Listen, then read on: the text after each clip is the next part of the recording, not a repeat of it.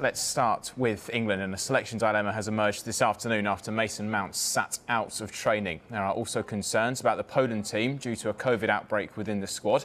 Here to discuss it all is Kaveh Soloko, who was watching Gareth Southgate's squad train earlier today. Kaveh, thanks for joining me. No Mason Mount in training then. That's the big story from today, isn't it? Yes, look, Mason Mount has now become a key player for England. When he's fit, he starts. He is one of Gareth Southgate's go-to players. So it was a bit of a surprise not to see him at training this morning at Pennyhill Park in Surrey. Now, there didn't seem to be anything wrong with him after the game against Albania, in which he scored. He played very, very well. He played in a slightly advanced role as a kind of number 10, and Gareth Southgate was very pleased with his performance. And he was asked after the Albania game whether he would start Mason Mount again or whether he would have to be careful with him. And Gareth Southgate said, look, absolutely, I can't always be rotating my players. This is England. We need to win games. So I think he would have started if he was fit. But of course, because he missed the training session today, it looks like he is doubtful for tomorrow. And if you're a Chelsea supporter, you're worrying now because you've got a game against West Brom on Saturday and you've got the Champions League game against Porto next week. But bad news potentially for Mason Mount could be good news for somebody else who could potentially come in. You're looking at players like Jesse Lingard.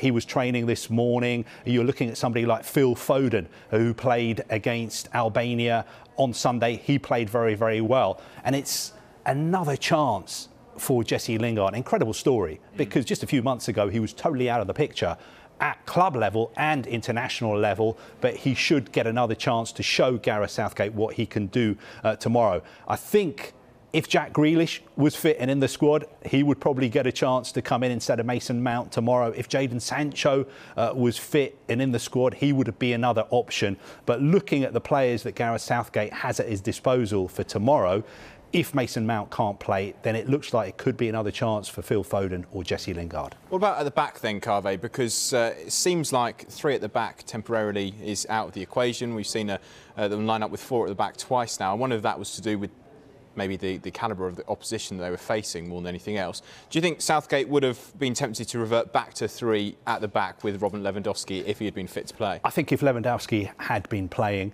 Gareth Southgate may have played with three at the back. We asked him about this after the game against Albania, and he said, look, we have to get back to England, watch Poland, see how they lined up against Andorra, and then we will decide what kind of formation we are going to play. I think the good news for Gareth Southgate is at the last World Cup in Russia, he had quite a young, inexperienced side, so he felt that he needed to play with three at the back to just give him a bit more security. He had to be a bit more cautious. That was normally Stones, Maguire and Kyle Walker.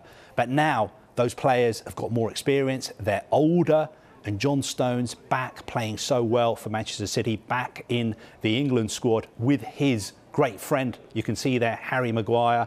They've known each other for years and years, grew up playing schoolboy football together. So I think having those two players and that partnership means that Gareth Southgate can play with a flat back four, especially because he's got protection as well from two defensive midfielders, who in the Euros it could be Declan Rice and Jordan Henderson. But I think Gareth Southgate is getting near that sweet spot. He always wanted to have a squad who could adapt to playing different formations, not just at the start of games, but during games. And we saw that during the Albania game as well. He wasn't happy with the way England started the game.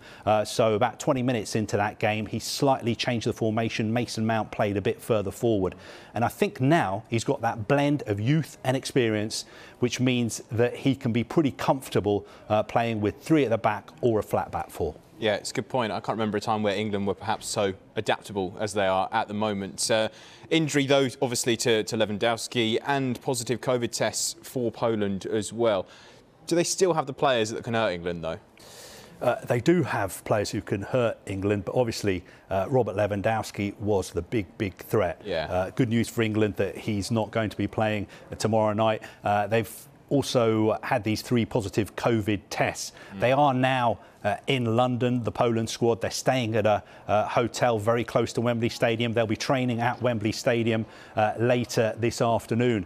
And speaking to people around the England camp, they were telling me that, look, this game is definitely going ahead, because the FIFA rules are if you have 13 fit players, then the game goes ahead. And I think Poland still have, even after those tests, they've got, 19 players in their squad. Regarding what kind of game it will be, I think it will be a much tougher test for England than San Marino, than Albania away. Poland, though, I think will be quite defensive in this game. The noises we're hearing from their camp is that they would be happy with a draw.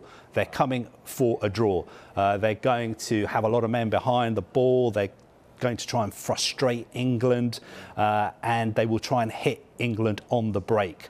So I think as far as England are concerned, they can't underestimate Poland, because they've still, even without Lewandowski, they've got a lot of players who play in the top leagues around Europe. Yeah. We should see Piontek playing up front for them, who played at AC Milan, plays for Hertha Berlin.